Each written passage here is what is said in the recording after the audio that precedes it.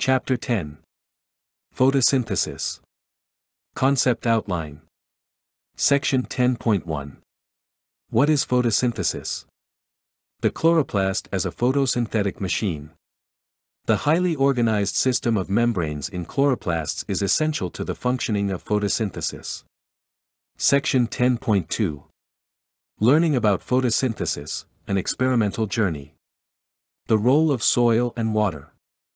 The added mass of a growing plant comes mostly from photosynthesis. In plants, water supplies the electrons used to reduce carbon dioxide. Discovery of the light-independent reactions. Photosynthesis is a two-stage process. Only the first stage directly requires light. The role of light. The oxygen released during green plant photosynthesis comes from water, and carbon atoms from carbon dioxide are incorporated into organic molecules. The role of reducing power. Electrons released from the splitting of water reduce NADP+, ADP and NADPH are then used to reduce CO2 and form simple sugars. Section 10.3. Pigments capture energy from sunlight. The biophysics of light. The energy in sunlight occurs in packets, called photons, which are absorbed by pigments.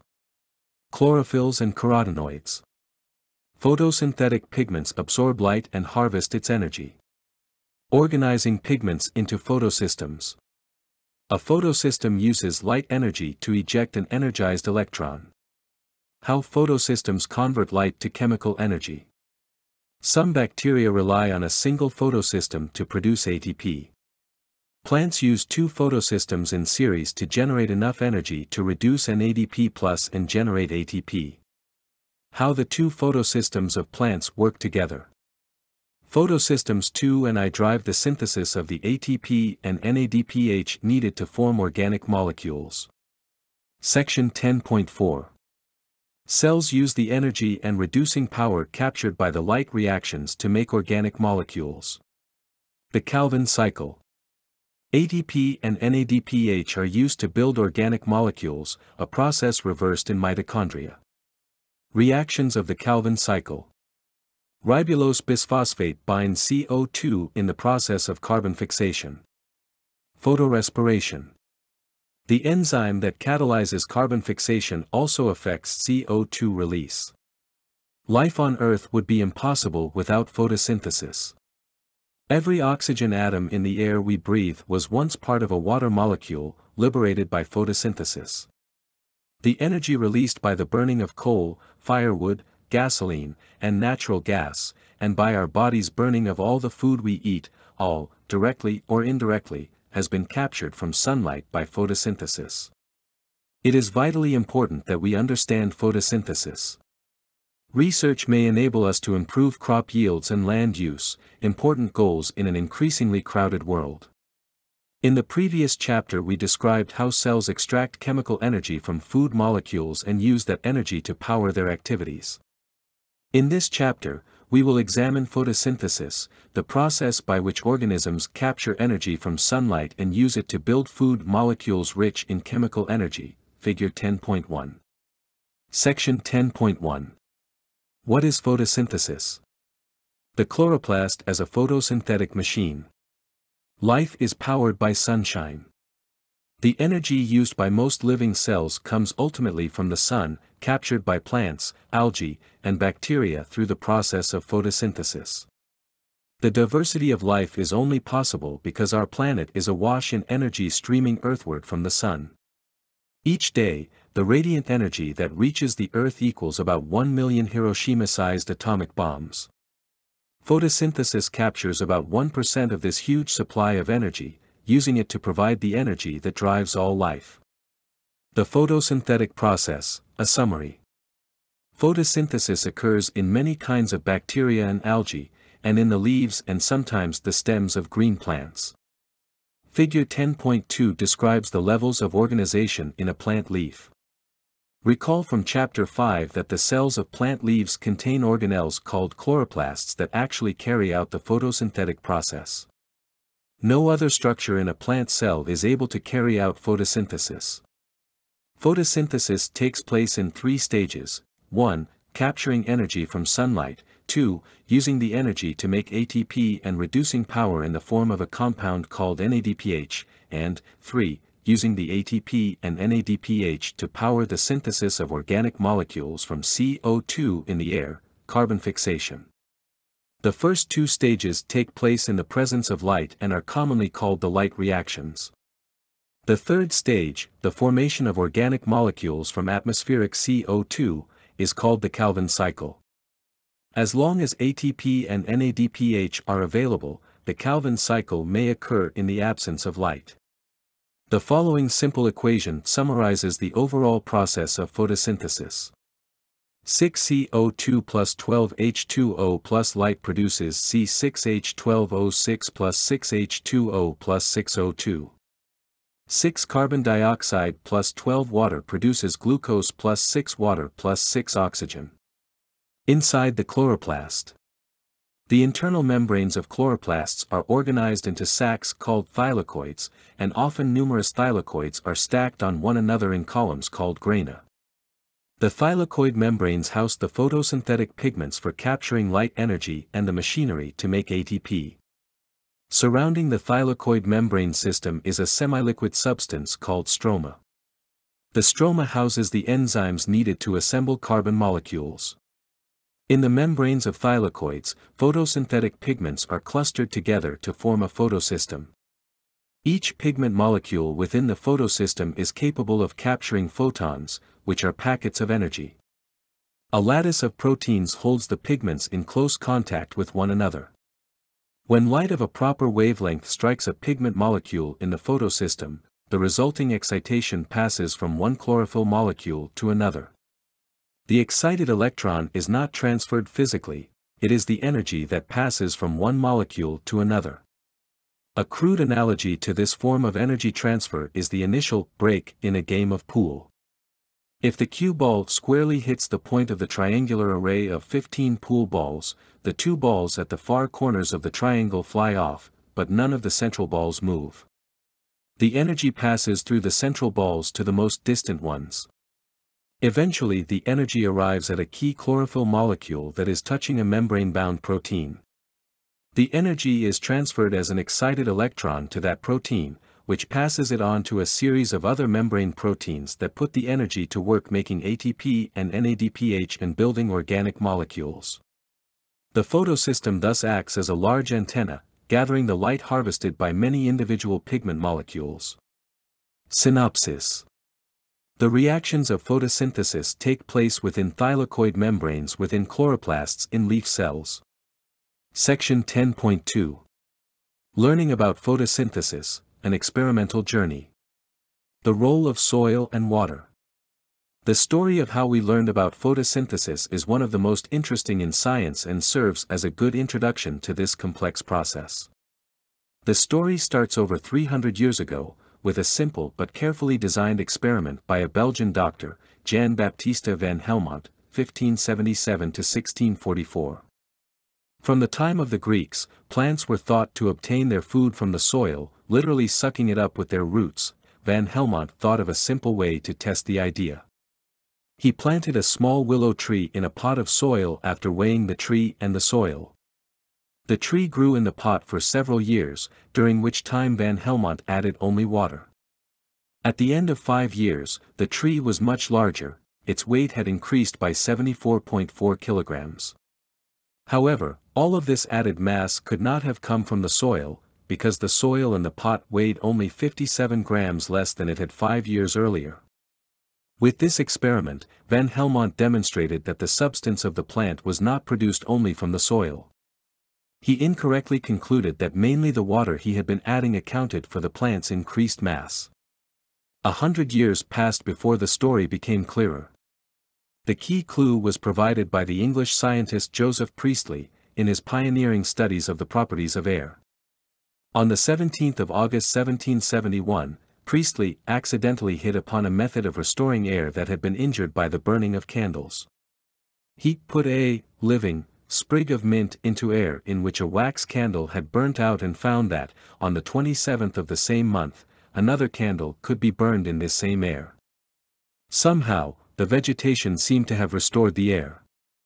Priestley found that while a mouse could not breathe candle-exhausted air, air restored by vegetation was not at all inconvenient to a mouse.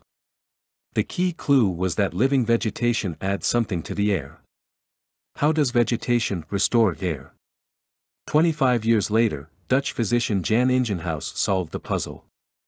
Working over several years, Ingenhousz reproduced and significantly extended Priestley's results, demonstrating that air was restored only in the presence of sunlight and only by a plant's green leaves, not by its roots.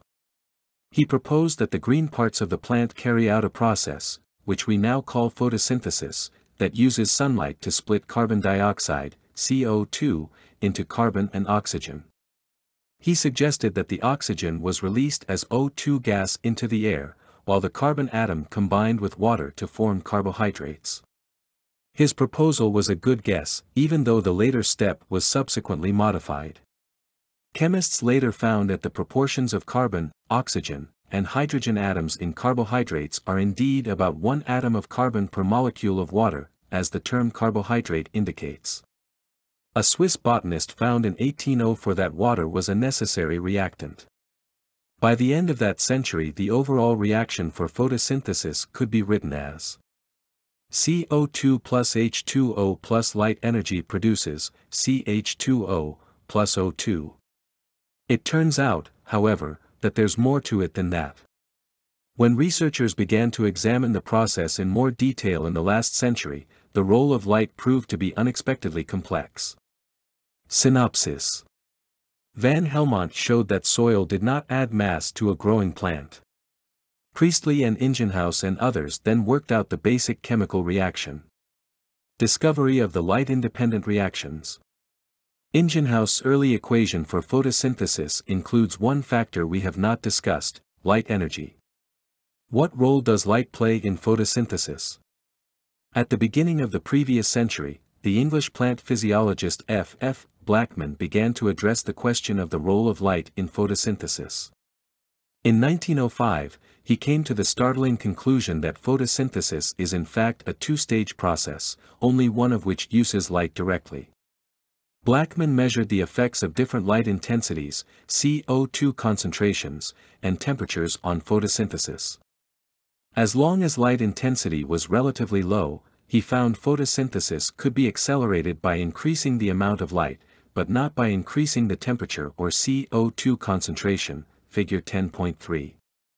At high light intensities, however, an increase in temperature or CO2 concentration greatly accelerated photosynthesis.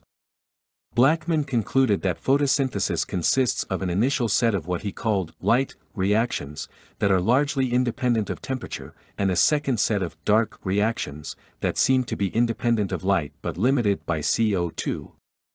Do not be confused by Blackman's labels. The so-called dark reactions occur in the light. In fact, they require the products of the light reactions. Their name simply indicates that light is not directly involved in those reactions. Blackman found that increased temperature increases the rate of the dark carbon-reducing reactions, but only up to about 35 degrees Celsius. Higher temperatures caused the rate to fall off rapidly.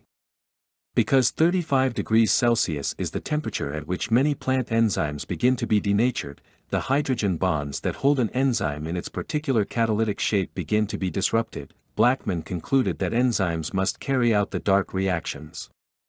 Synopsis. Blackman showed that capturing photosynthetic energy requires sunlight, while building organic molecules does not.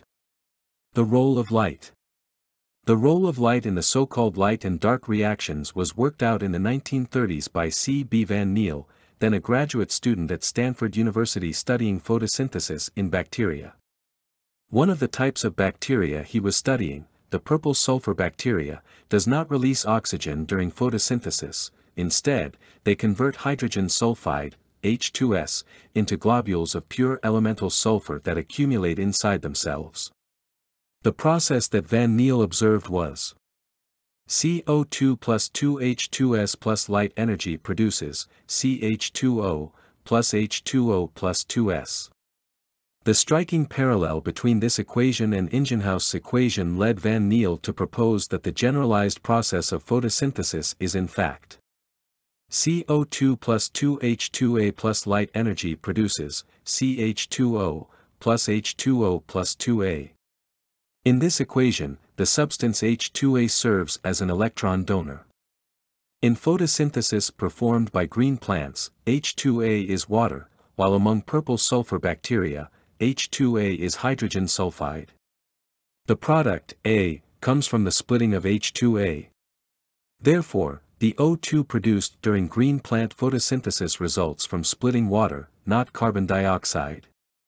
When isotopes came into common use in biology in the early 1950s, it became possible to test Van Niel's revolutionary proposal. Investigators examined photosynthesis in green plants supplied with 18 oxygen water. They found that the 18 oxygen label ended up in oxygen gas rather than in carbohydrate, just as Van Niel had predicted. CO2 plus 2H218O plus light energy produces CH2O plus H2O plus 18O2. In algae and green plants, the carbohydrate typically produced by photosynthesis is the sugar glucose, which has 6 carbons. The complete balanced equation for photosynthesis in these organisms thus becomes 6CO2 plus 12H2O plus light energy produces C6H12O6 plus 6O2 plus 6H2O. We now know that the first stage of photosynthesis, the light reactions, uses the energy of light to reduce NADP, an electron carrier molecule, to NADPH and to manufacture ATP. The NADPH and ATP from the first stage of photosynthesis are then used in the second stage, the Calvin cycle, to reduce the carbon in carbon dioxide and form a simple sugar whose carbon skeleton can be used to synthesize other organic molecules. Synopsis. Van Niel discovered that photosynthesis splits water molecules, incorporating the carbon atoms of carbon dioxide gas and the hydrogen atoms of water into organic molecules and leaving oxygen gas. The role of reducing power. In his pioneering work on the light reactions, Van Niel had further proposed that the reducing power, H+, generated by the splitting of water was used to convert CO2 into organic matter in a process he called carbon fixation. Was he right? In the 1950s, Robin Hill demonstrated that Van Niel was indeed right, and that light energy could be used to generate reducing power. Chloroplasts isolated from leaf cells were able to reduce a dye and release oxygen in response to light. Later experiments showed that the electrons released from water were transferred to NADP+. Arnon and co-workers showed that illuminated chloroplasts deprived of CO2 accumulate ATP. If CO2 is then introduced, neither ATP nor NADPH accumulate, and the CO2 is assimilated into organic molecules. These experiments are important for 3 reasons. First, they firmly demonstrate that photosynthesis occurs only within chloroplasts. Second, they show that the light-dependent reactions use light energy to reduce NADP+ and to manufacture ATP. Thirdly, they confirm that the ATP and NADPH from this early stage of photosynthesis are then used in the later light-independent reactions to reduce carbon dioxide, forming simple sugars. Synopsis. Hill showed that plants can use light energy to generate reducing power. The incorporation of carbon dioxide into organic molecules in the light-independent reactions is called carbon fixation. Section 10.3. Pigments capture energy from sunlight. The biophysics of light. Where is the energy in light? What is there in sunlight that a plant can use to reduce carbon dioxide? This is the mystery of photosynthesis, the one factor fundamentally different from processes such as respiration. To answer these questions, we will need to consider the physical nature of light itself. James Clerk Maxwell had theorized that light was an electromagnetic wave, that is, that light moved through the air as oscillating electric and magnetic fields. Proof of this came in a curious experiment carried out in a laboratory in Germany in 1887. A young physicist, Heinrich Hertz, was attempting to verify a highly mathematical theory that predicted the existence of electromagnetic waves. To see whether such waves existed, Hertz designed a clever experiment. On one side of a room he constructed a powerful spark generator that consisted of two large, shiny metal spheres standing near each other on tall, slender rods. When a very high static electrical charge was built up on one sphere, sparks would jump across to the other sphere. After constructing this device, Hertz set out to investigate whether the sparking would create invisible electromagnetic waves, so-called radio waves, as predicted by the mathematical theory. On the other side of the room, he placed the world's first radio receiver, a thin metal hoop on an insulating stand. There was a small gap at the bottom of the hoop, so that the hoop did not quite form a complete circle. When Hertz turned on the spark generator across the room, he saw tiny sparks passing across the gap in the hoop. This was the first demonstration of radio waves. But Hertz noted another curious phenomenon. When UV light was shining across the gap on the hoop, the sparks were produced more readily. This unexpected facilitation, called the photoelectric effect, puzzled investigators for many years. The photoelectric effect was finally explained using a concept proposed by Max Planck in 1901. Planck developed an equation that predicted the blackbody radiation curve based upon the assumption that light and other forms of radiation behaved as units of energy called photons. In 1905 Albert Einstein explained the photoelectric effect utilizing the photon concept. Ultraviolet light has photons of sufficient energy that when they fell on the loop, electrons were ejected from the metal surface. The photons had transferred their energy to the electrons, literally blasting them from the ends of the hoop and thus facilitating the passage of the electric spark induced by the radio waves. Visible wavelengths of light were unable to remove the electrons because their photons did not have enough energy to free the electrons from the metal surface at the ends of the hoop. The energy in photons. Photons do not all possess the same amount of energy, figure 10.4. Instead, the energy content of a photon is inversely proportional to the wavelength of the light. Short wavelength light contains photons of higher energy than long wavelength light. X-rays, which contain a great deal of energy, have very short wavelengths, much shorter than visible light, making them ideal for high-resolution microscopes. Hertz had noted that the strength of the photoelectric effect depends on the wavelength of light. Short wavelengths are much more effective than long ones in producing the photoelectric effect. Einstein's theory of the photoelectric effect provides an explanation. Sunlight contains photons of many different energy levels, only some of which our eyes perceive as visible light. The highest energy photons, at the short wavelength end of the electromagnetic spectrum, see figure 10.4, are gamma rays, with wavelengths of less than 1 nanometer. The lowest energy photons, with wavelengths of up to thousands of meters, are radio waves. Within the visible portion of the spectrum, violet light has the shortest wavelength and the most energetic photons, and red light has the longest wavelength and the least energetic photons. Ultraviolet light. The sunlight that reaches the Earth's surface contains a significant amount of ultraviolet, UV, light, which, because of its shorter wavelength, possesses considerably more energy than visible light. UV light is thought to have been an important source of energy on the primitive Earth when life originated. Today's atmosphere contains ozone, derived from oxygen gas, which absorbs most of the UV photons in sunlight, but a considerable amount of UV light still manages to penetrate the atmosphere. This UV light is a potent force in disrupting the bonds of DNA, causing mutations that can lead to skin cancer.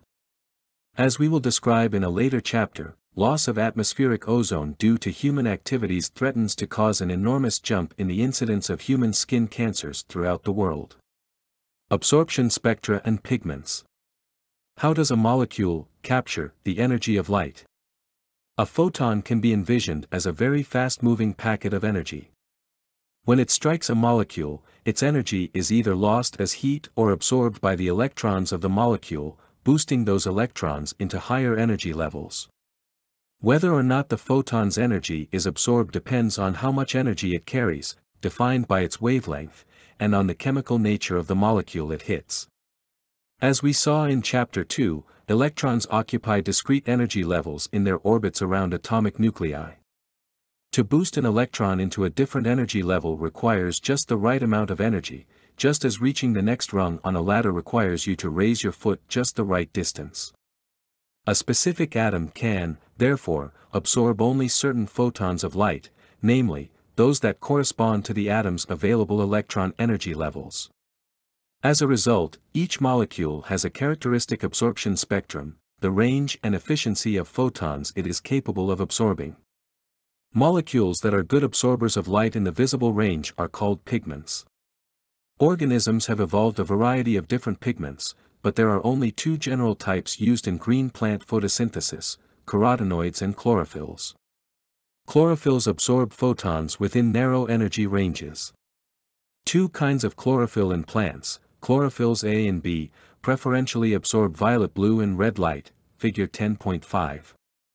Neither of these pigments absorbs photons with wavelengths between about 500 and 600 nanometers, and light of these wavelengths is, therefore, reflected by plants. When these photons are subsequently absorbed by the pigment in our eyes, we perceive them as green. Chlorophyll A is the main photosynthetic pigment and is the only pigment that can act directly to convert light energy to chemical energy. However, chlorophyll B, acting as an accessory or secondary light-absorbing pigment, complements and adds to the light absorption of chlorophyll A. Chlorophyll B has an absorption spectrum shifted toward the green wavelengths. Therefore, chlorophyll B can absorb photons chlorophyll A cannot. Chlorophyll B therefore greatly increases the proportion of the photons in sunlight that plants can harvest. An important group of accessory pigments, the carotenoids, assist in photosynthesis by capturing energy from light of wavelengths that are not efficiently absorbed by either chlorophyll. Synopsis. In photosynthesis, photons of light are absorbed by pigments. The wavelength of light absorbed depends upon the specific pigment. Chlorophylls and carotenoids. Chlorophylls absorb photons by means of an excitation process analogous to the photoelectric effect. These pigments contain a complex ring structure, called a porphyrin ring, with alternating single and double bonds. At the center of the ring is a magnesium atom. Photons absorbed by the pigment molecule excite electrons in the ring, which are then channeled away through the alternating carbon bond system. Several small side groups attached to the outside of the ring alter the absorption properties of the molecule in different kinds of chlorophyll, figure 10.6. The precise absorption spectrum is also influenced by the local microenvironment created by the association of chlorophyll with specific proteins. Once Ingenhouse demonstrated that only the green parts of plants can restore air, researchers suspected chlorophyll was the primary pigment that plants employ to absorb light in photosynthesis. Experiments conducted in the 1800s clearly verified this suspicion.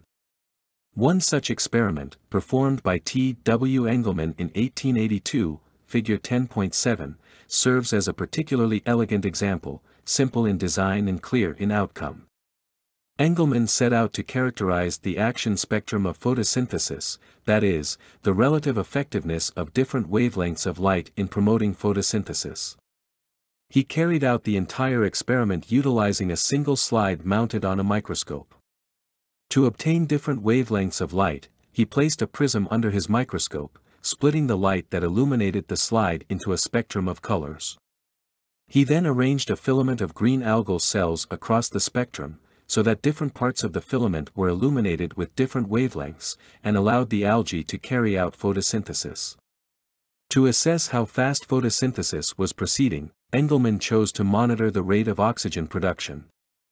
Lacking a mass spectrometer and other modern instruments, he added aerotactic, oxygen-seeking, bacteria to the slide. He knew they would gather along the filament at locations where oxygen was being produced. He found that the bacteria accumulated in areas illuminated by red and violet light, the two colors most strongly absorbed by chlorophyll. All plants, algae, and cyanobacteria use chlorophyll A as their primary pigments. It is reasonable to ask why these photosynthetic organisms do not use a pigment like retinol, the pigment in our eyes, which has a broad absorption spectrum that covers the range of 500 to 600 nanometers. The most likely hypothesis involves photoefficiency. Although retinol absorbs a broad range of wavelengths, it does so with relatively low efficiency. Chlorophyll, in contrast, absorbs in only two narrow bands, but does so with high efficiency. Therefore, plants and most other photosynthetic organisms achieve far higher overall photon capture rates with chlorophyll than with other pigments. Carotenoids consist of carbon rings linked to chains with alternating single and double bonds. They can absorb photons with a wide range of energies, although they are not always highly efficient in transferring this energy. Carotenoids assist in photosynthesis by capturing energy from light of wavelengths that are not efficiently absorbed by chlorophylls, Figure 10.8, see Figure 10.5. A typical carotenoid is beta-carotene, whose two carbon rings are connected by a chain of 18 carbon atoms with alternating single and double bonds. Splitting a molecule of beta-carotene into equal halves produces two molecules of vitamin A. Oxidation of vitamin A produces retinal, the pigment used in vertebrate vision. This explains why carrots, which are rich in beta-carotene, enhance vision. Synopsis. A pigment is a molecule that absorbs light. The wavelengths absorbed by a particular pigment depend on the available energy levels to which light-excited electrons can be boosted in the pigment. Organizing pigments into photosystems. The light reactions of photosynthesis occur in membranes. In bacteria like those studied by Van Niel, the plasma membrane itself is the photosynthetic membrane. In plants and algae, by contrast, photosynthesis is carried out by organelles that are the evolutionary descendants of photosynthetic bacteria, chloroplasts. The photosynthetic membranes exist within the chloroplasts. The light reactions take place in four stages. 1. Primary photoevent. A photon of light is captured by a pigment. The result of this primary photoevent is the excitation of an electron within the pigment. 2. Charge separation.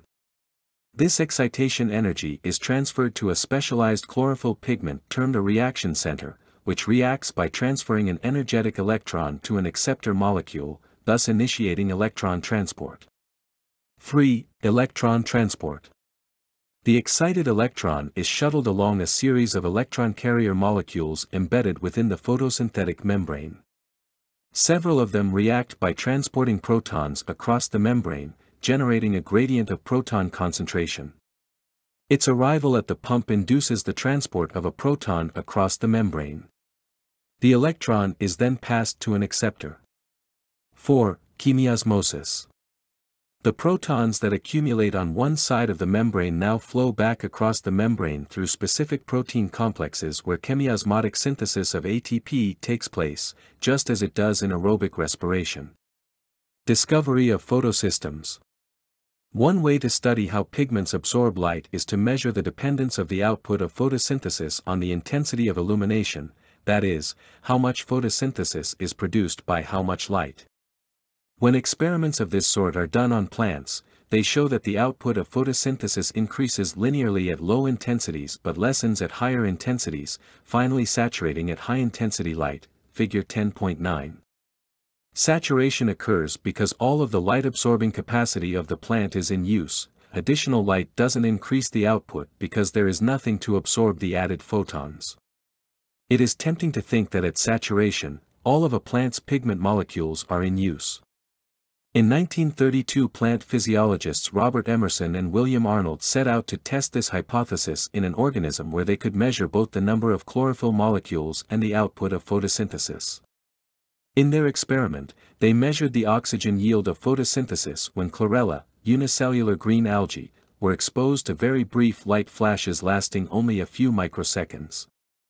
Assuming the hypothesis of pigment saturation to be correct, they expected to find that as they increased the intensity of the flashes, the yield per flash would increase, until each chlorophyll molecule absorbed a photon, which would then be used in the light reactions, producing a molecule of O2.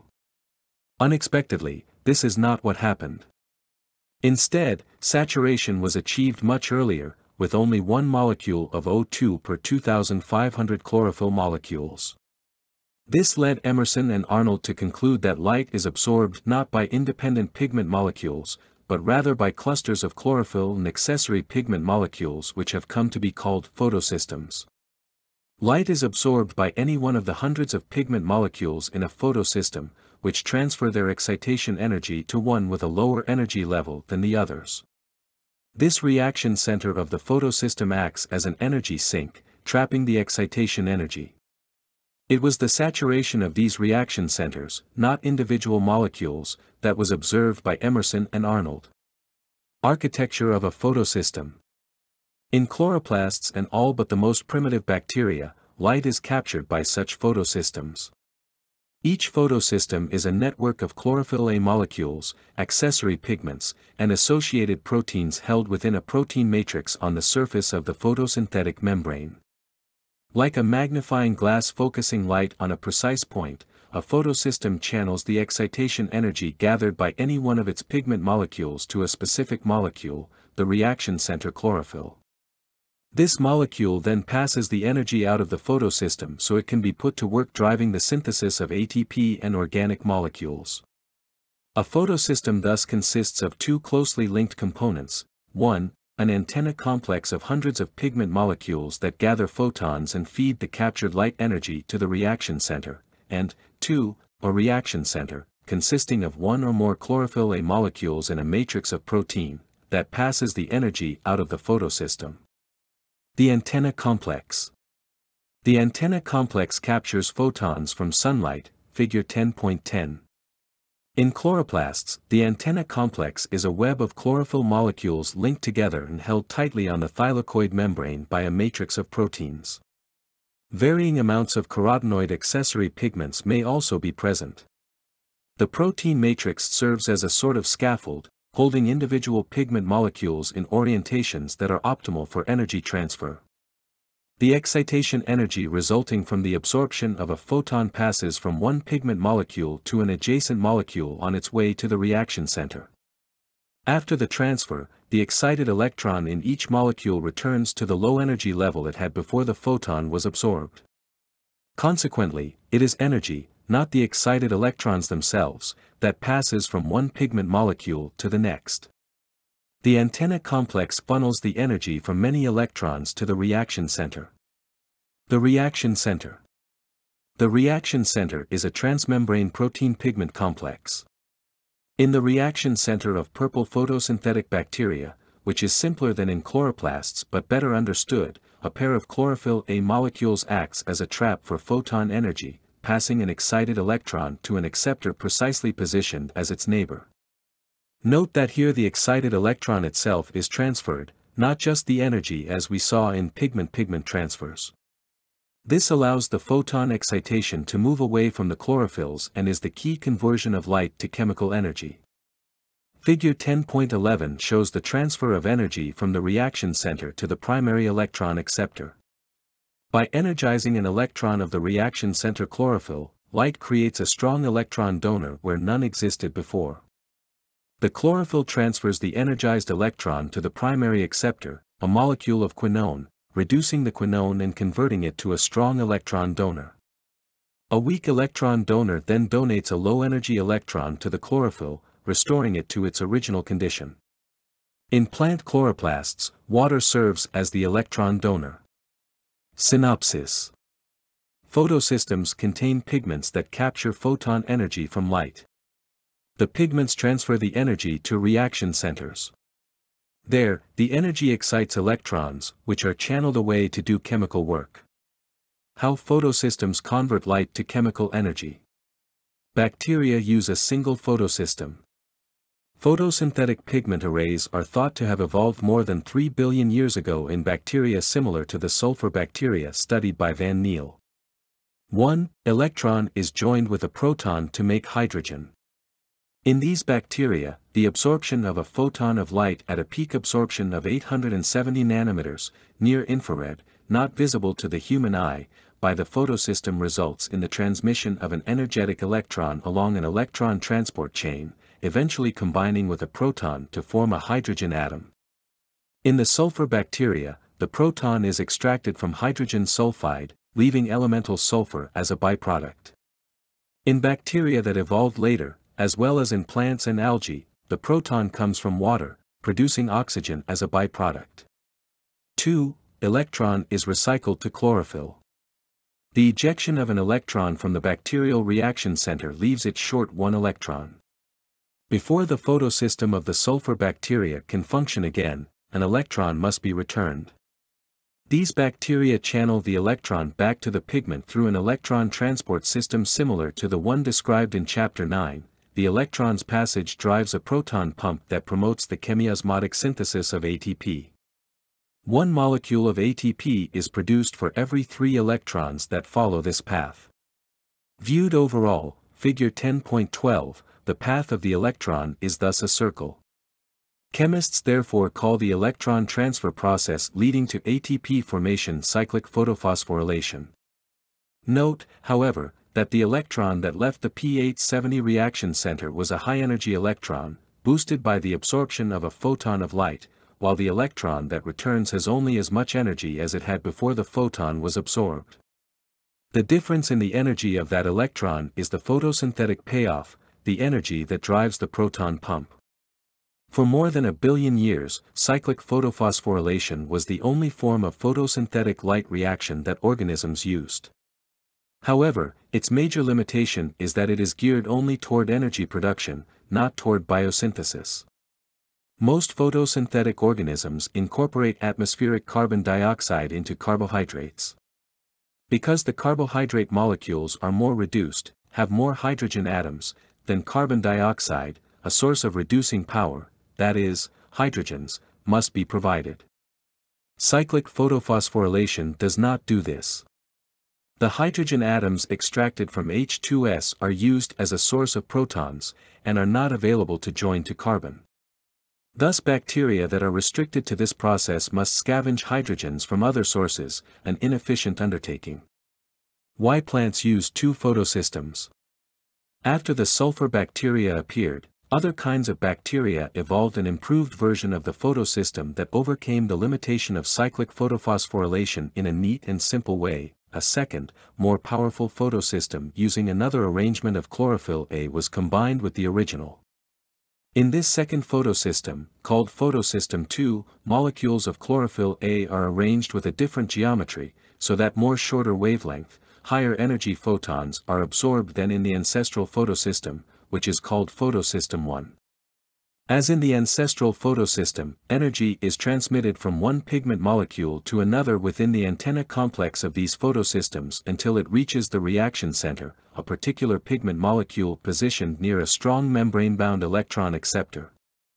In photosystem 2, the absorption peak, that is, the wavelength of light most strongly absorbed, of the pigments is approximately 680 nanometers, therefore, the reaction center pigment is called P680. The absorption peak of photosystem 1 pigments in plants is 700 nanometers, so its reaction center pigment is called P700. Working together, the 2 photosystems carry out a non-cyclic electron transfer. When the rate of photosynthesis is measured using 2 light beams of different wavelengths, one red and the other far red, the rate was greater than the sum of the rates using individual beams of red and far red light, figure 10.13. This surprising result, called the enhancement effect, can be explained by a mechanism involving 2 photosystems acting in series, that is, one after the other, one of which absorbs preferentially in the red, the other in the far red. The use of 2 photosystems solves the problem of obtaining reducing power in a simple and direct way, by harnessing the energy of 2 photosystems. The scheme shown in figure 10.14, called a Z-diagram, illustrates the 2 electron energizing steps, one catalyzed by each photosystem. The electrons originate from water, which holds onto its electrons very tightly, redox potential equals plus 820 MV, and end up in NADPH, which holds its electrons much more loosely, redox potential equals minus 320 MV. Synopsis. In sulfur bacteria, excited electrons ejected from the reaction center travel a circular path, driving a proton pump and then returning to their original photosystem. Plants employ 2 photosystems in series, which generates power to reduce NADP plus to NADPH with enough left over to make ATP. How the 2 photosystems of plants work together. Plants use the 2 photosystems discussed earlier in series, first one and then the other, to produce both ATP and NADPH. This two-stage process is called non-cyclic photophosphorylation, because the path of the electrons is not a circle. The electrons ejected from the photosystems do not return to it, but rather end up in NADPH. The photosystems are replenished instead with electrons obtained by splitting water. Photosystem 2 acts first. High-energy electrons generated by photosystem 2 are used to synthesize ATP and then pass to photosystem 1 to drive the production of NADPH. For every pair of electrons obtained from water, one molecule of NADPH and slightly more than one molecule of ATP are produced. Photosystem 2. The reaction center of photosystem 2, called P680, closely resembles the reaction center of purple bacteria. It consists of more than 10 transmembrane protein subunits. The light harvesting antenna complex consists of some 250 molecules of chlorophyll A and accessory pigments bound to several protein chains. In photosystem 2, the oxygen atoms of two water molecules bind to a cluster of manganese atoms which are embedded within an enzyme and bound to the reaction center. In a way that is poorly understood, this enzyme splits water, removing electrons one at a time to fill the holes left in the reaction center by departure of light-energized electrons. As soon as 4 electrons have been removed from the two water molecules, O2 is released. The path to photosystem 1. The primary electron acceptor for the light-energized electrons leaving photosystem 2 is a quinone molecule, as it was in the bacterial photosystem described earlier. The reduced quinone which results, plastoquinone, symbolized Q, is a strong electron donor. It passes the excited electron to a proton pump called the B6F complex embedded within the thylakoid membrane, figure 10.15. This complex closely resembles the BC1 complex in the respiratory electron transport chain of mitochondria discussed in Chapter 9.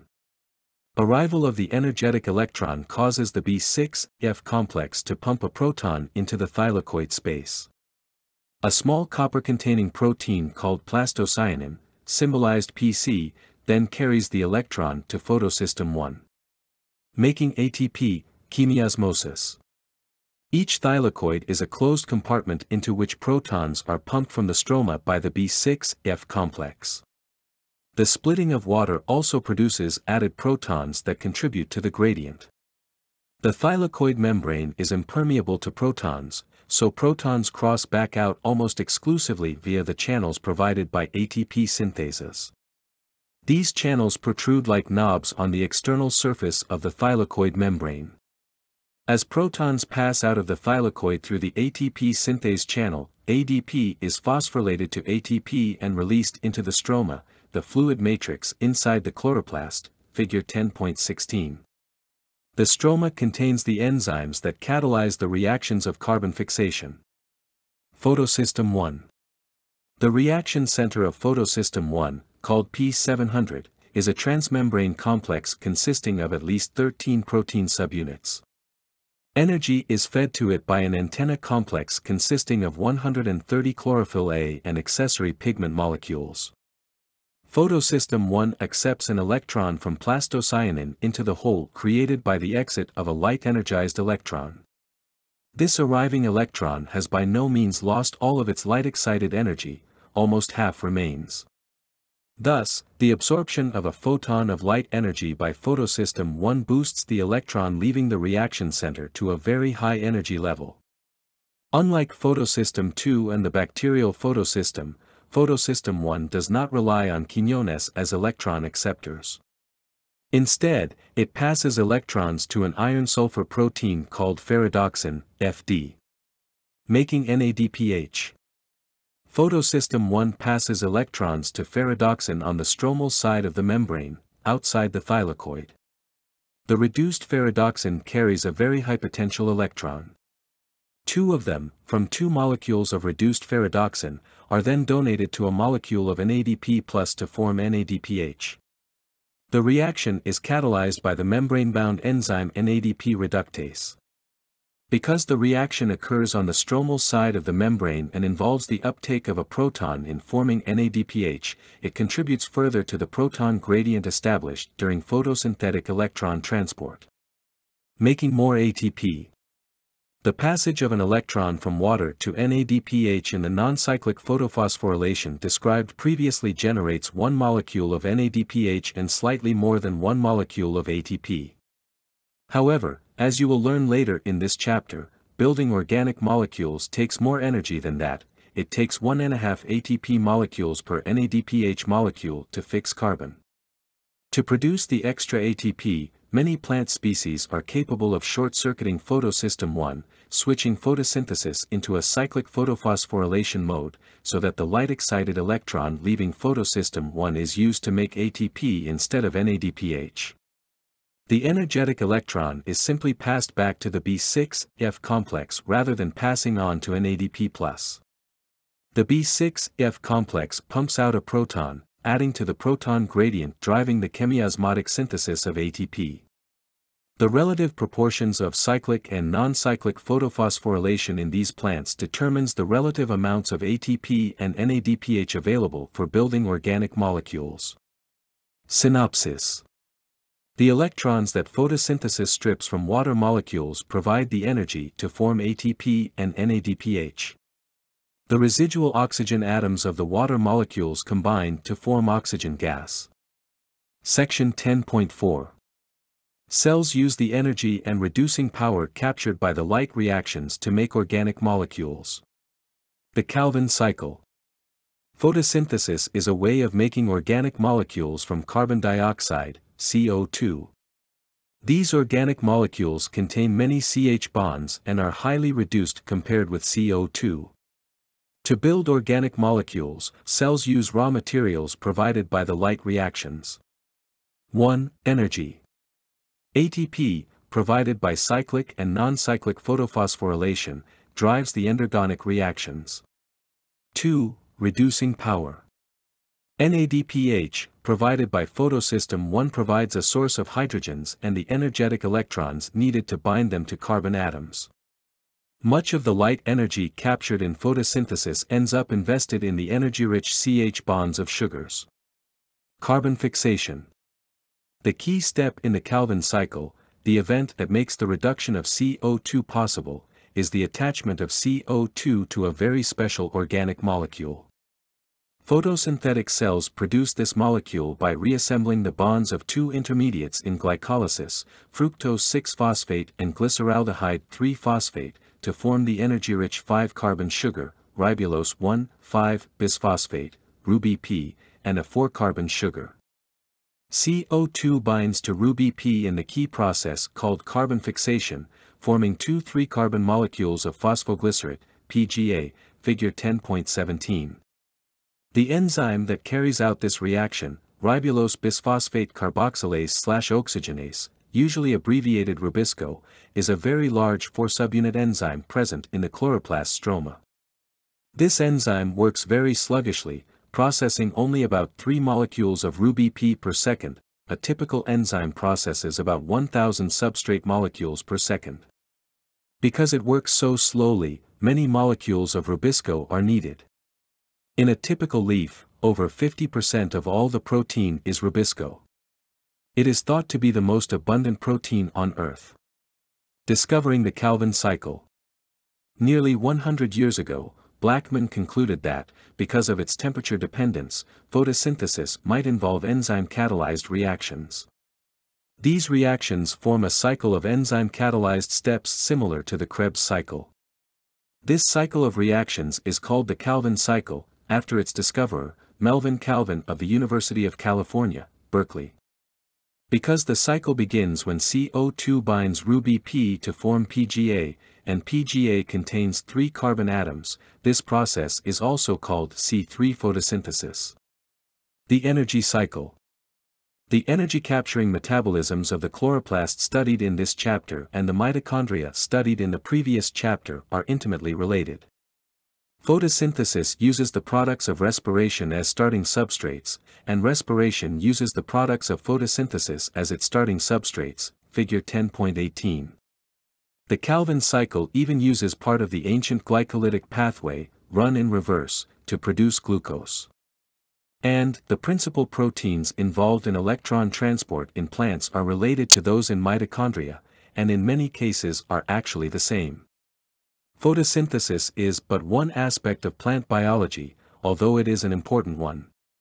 In chapters 37 through 43, we will examine plants in more detail. We have treated photosynthesis here, in a section devoted to cell biology, because photosynthesis arose long before plants did, and all organisms depend directly or indirectly on photosynthesis for the energy that powers their lives. Synopsis. Chloroplasts put ATP and NADPH to work building carbon-based molecules, a process that essentially reverses the breakdown of such molecules that occurs in mitochondria. Taken together, chloroplasts and mitochondria carry out a cycle in which energy enters from the sun and leaves as heat and work. Reactions of the Calvin cycle. In a series of reactions, Figure 10.19, 3 molecules of CO2 are fixed by Rubisco to produce 6 molecules of PGA, containing 6 times 3 is equal to 18 carbon atoms in all, 3 from CO2 and 15 from RuBP. The 18 carbon atoms then undergo a cycle of reactions that regenerates the 3 molecules of RuBP used in the initial step, containing 3 times 5 is equal to 15 carbon atoms. This leaves 1 molecule of glyceraldehyde 3-phosphate, 3 carbon atoms, as the net gain. The net equation of the Calvin cycle is 3CO2 plus 9 ATP plus 6 NADPH plus water produces glyceraldehyde 3-phosphate plus 8 phosphates plus 9 ADP plus 6 NADP plus. With 3 full turns of the cycle, 3 molecules of carbon dioxide enter, a molecule of glyceraldehyde 3-phosphate, G3P, is produced, and 3 molecules of RuBP are regenerated, Figure 10.20. We now know that light is required indirectly for different segments of the CO2 reduction reactions. 5 of the Calvin cycle enzymes, including Rubisco, are light-activated, that is, they become functional or operate more efficiently in the presence of light. Light also promotes transport of 3 carbon intermediates across chloroplast membranes that are required for Calvin cycle reactions. And finally, light promotes the influx of Mg++ into the chloroplast stroma, which further activates the enzyme Rubisco. Output of the Calvin cycle.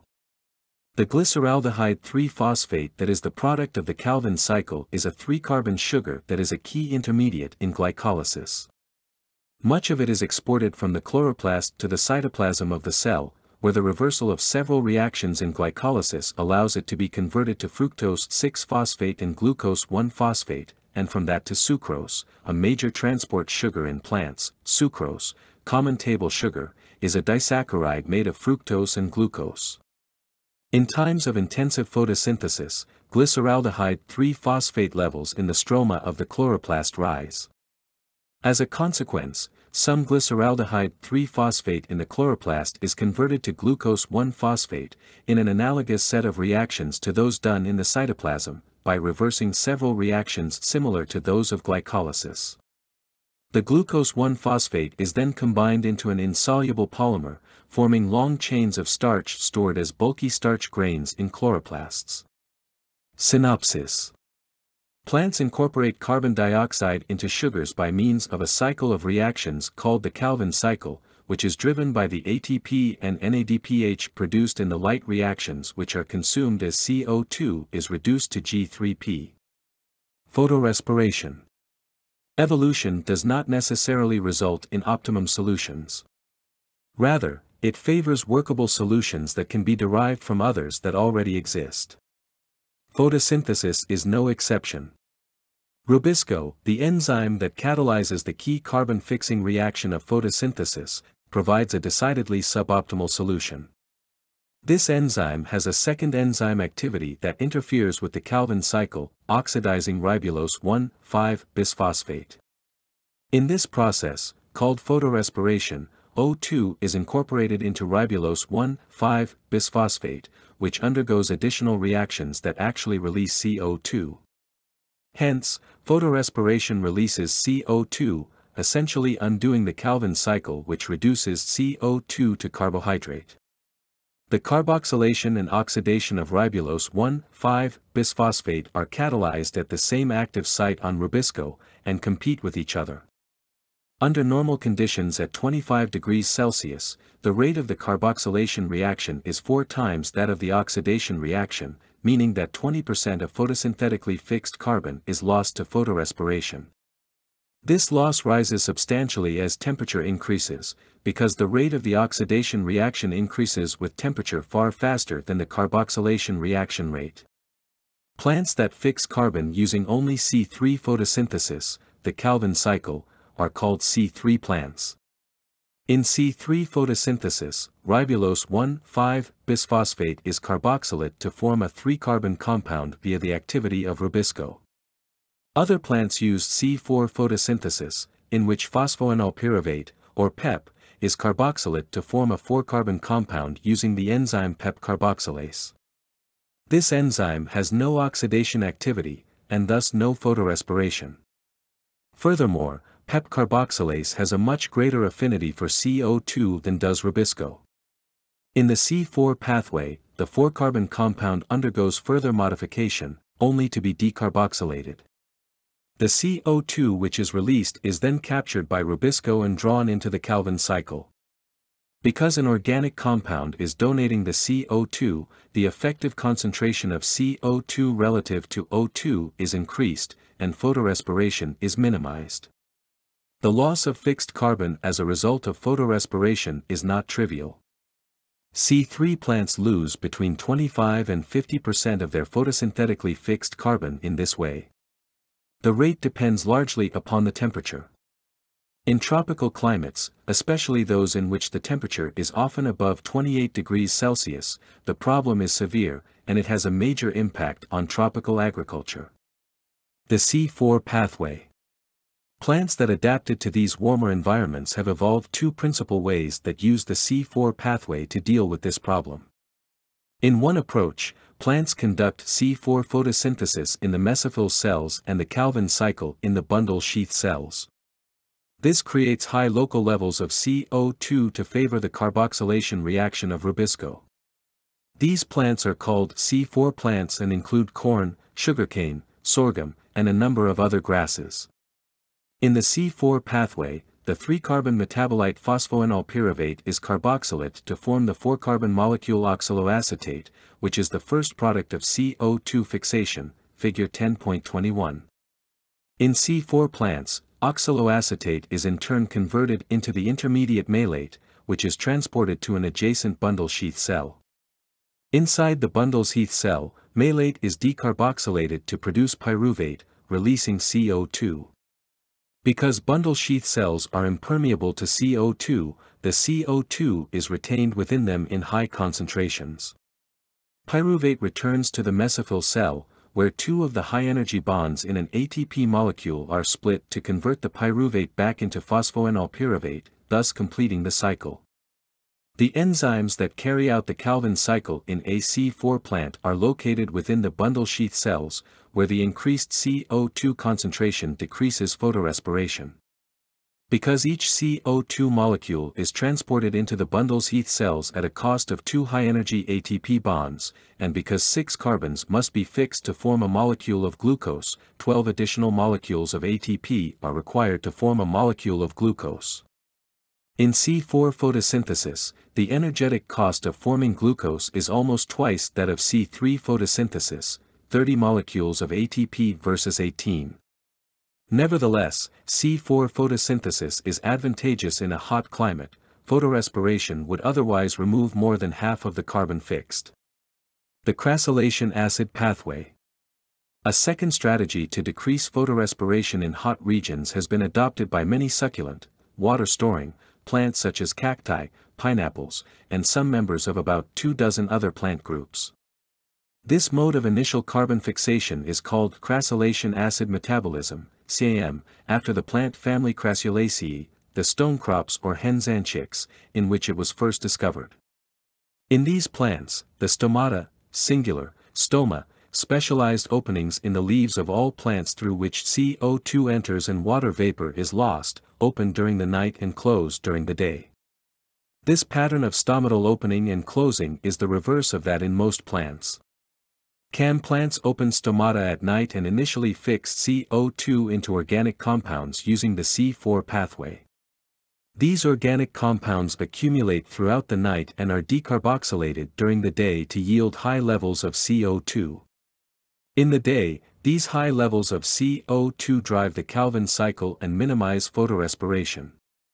Like C4 plants, CAM plants use both C4 and C3 pathways. They differ from C4 plants in that they use the C4 pathway at night and the C3 pathway during the day within the same cells.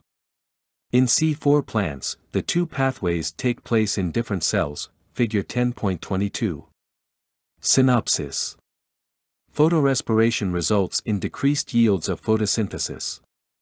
C4 and CAM plants circumvent this problem through modifications of leaf architecture and photosynthetic chemistry that locally increase CO2 concentrations.